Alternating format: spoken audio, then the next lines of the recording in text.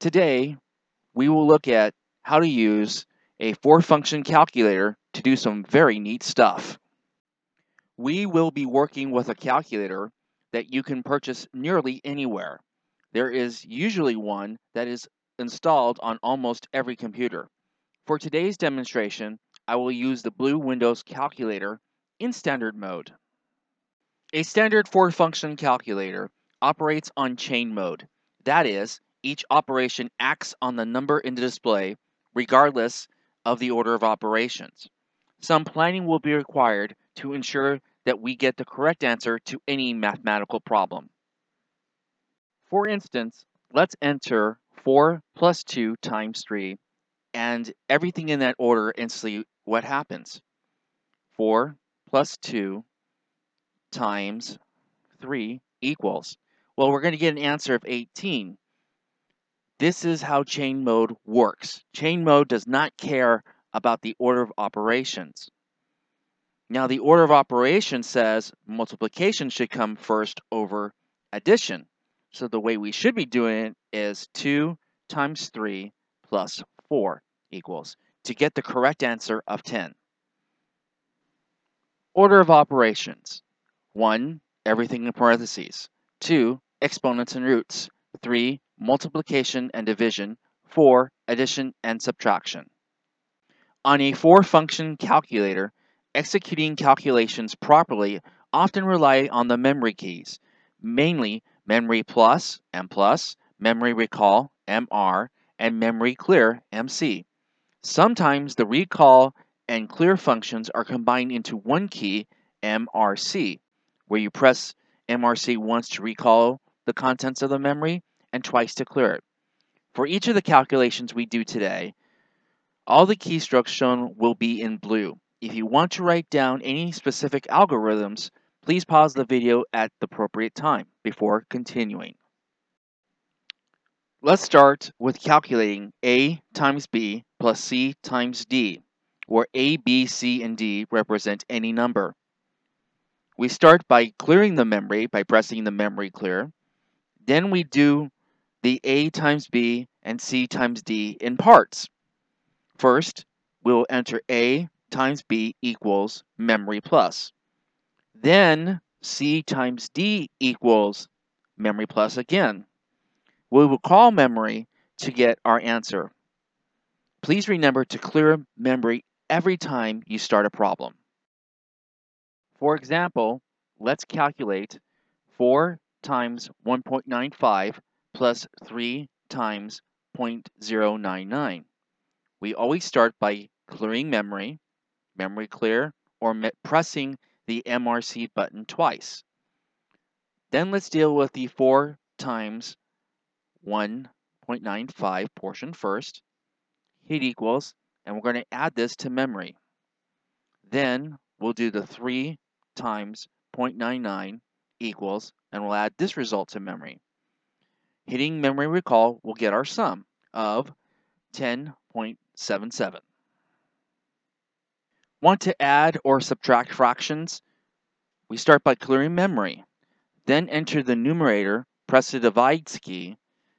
Enter the denominator, press the equals key. To add this fraction to memory, press M+. To subtract it from memory, press M-. Let's calculate 1/7 plus 3/8 minus 4/9. As always, we start by clearing memory. Then we'll work on the fractions. 1/7, 1 divided by the 7 equals, add it to memory. We're going to add 3/8 to it by pressing 3 divided by 8 equals M+. Now we're going to subtract 4/9 by pressing 4 divided by 9 equals M-. Press the memory recall button to get the answer of approximately 0.0734127. How about squaring and cubing numbers? To square a number, enter the number, press the times key, then the equals key.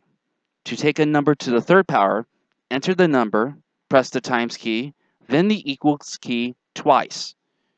On some four-function calculators, such as Casio for function calculators, the keystroke would be number times equals equals. Let's calculate 7 squared and 7 cubed.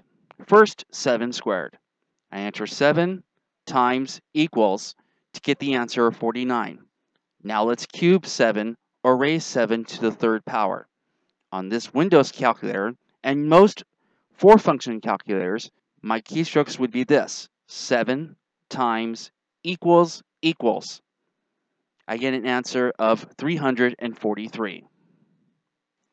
To calculate reciprocals, you either have a reciprocal key, like the Windows calculator, labeled 1 over x, or you have some other options. You can enter the number, hit the divides key twice, and then equals, or just use the definition. 1 divides key, your number or anything stored in memory, and hit equals. Applications. Area of a circle. The formula is radius squared times pi. Since most 4-function calculators allow 8 digits, we will use the approximation of 3.1415927 for pi. So the keystrokes will be radius times equals times 3.1415927 equals. Find an area of a circle with radius 2.4. Our keystrokes would be 2.4 times equals to square 2.4 times pi, which we will enter as 3.1415927 equals, and we will get an approximate area of about 18.096. Finding the distance between 2 points is pretty easy. The formula, the square root of the quantity of x2 minus x1 squared plus the quantity of y2 minus y1 squared, can be accomplished by this algorithm. Memory clear? X2 minus x1 equals times equals memory plus y2 minus y1 equals times equals memory plus memory recall square root. Find the distance between points 5, 6 and 1, 9. 5, 6 will be point 2, and we'll designate point 1, 9 as point 1. So start off by clearing the memory. Then we go 5 minus 1 equals, to square the 4 times equals, add it to memory, memory plus. Then 6 minus 9 equals times equals again, memory plus. Then we do memory recall, hit the square root button, and we'll find the distance between 5, 6 and 1, 9 is 5. Believe it or not, we can use a 4-function calculator to tackle complex problems. Here, let's solve a system of 2 linear equations. ax plus by is equal to e, and cx plus dy is equal to f.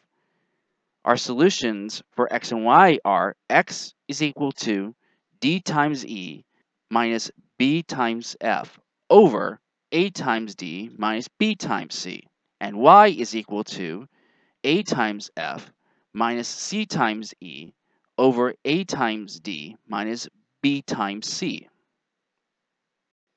Solving a system of 2 linear equations requires 3 algorithms. Note in the solutions for x and y, they have a times d minus b times c in common, so we'll calculate this first. Then we'll write this result down because we will need to use the memory register later, and we'll use the result to solve for x and y. Let's demonstrate solving the system 2x plus 3y equals negative 1, x minus 3y equals 2, where a is 2, b is 3, c is 1, d is negative 3, e is negative 1, and f is 2. We'll start by calculating a times d minus b times c first because we will need to note this result down. So, as always, clear the memory and then enter 2 times negative 3 equals memory plus, and then 3 times 1 equals memory minus, and then hit memory recall to get negative 9. Please note this result down. Now let's go for x. Clear the memory and calculate 3 negative times 1 change sign equals memory plus, then 3 times 2 equals memory minus, memory recall. Now we're going to divide by that result, so divide by negative 9 equals, and x is going to be 1/3 or 0.333. Now let's go for y. Clear the memory one more time. Then we go 2 times 2 equals memory plus, and then 1 times negative 1 equals memory minus, hit memory recall, divide by negative 9, which is a times d minus b times c again, and we'll have an answer of negative 5/9 for y, or 0.556. We can find the roots of a quadratic equation, ax squared plus bx plus c equals 0, by the quadratic formula, which is x is equal to negative b plus or minus the square root of b squared minus 4ac all over 2a. Start off with calculating the discriminant, which will be stored in memory. Memory clear, b times equals memory plus 4 times a times c equals memory minus. If the result is positive, continue. The first root will be found by memory recall, square root minus b divide 2 divide a equals. And the second root will be found by memory recall,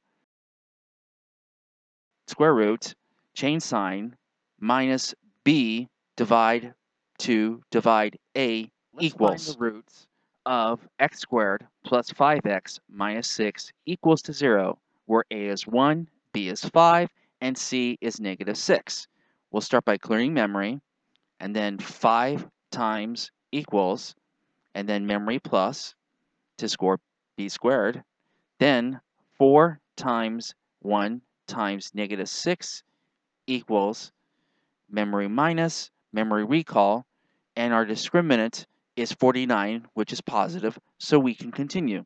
First root, we will go like this. Memory recall, square root, minus 5, and take advantage of chain mode, divided by 2, divided by 1, which is 1 for the first root.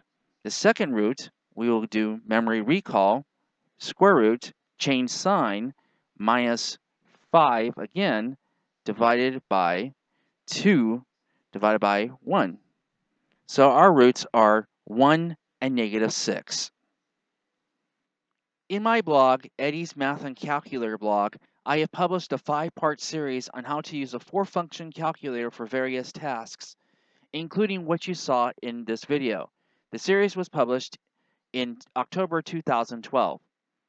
If you are interested in using a 4-function calculator to calculate scientific functions such as sine, cosine, exponential, and natural logarithm, check out the Magic with Calculators section of Ted Muller's website, tedmuller.us. Thank you for watching this video. Hopefully this video is informative and you can now impress your friends and colleagues. Have a great day.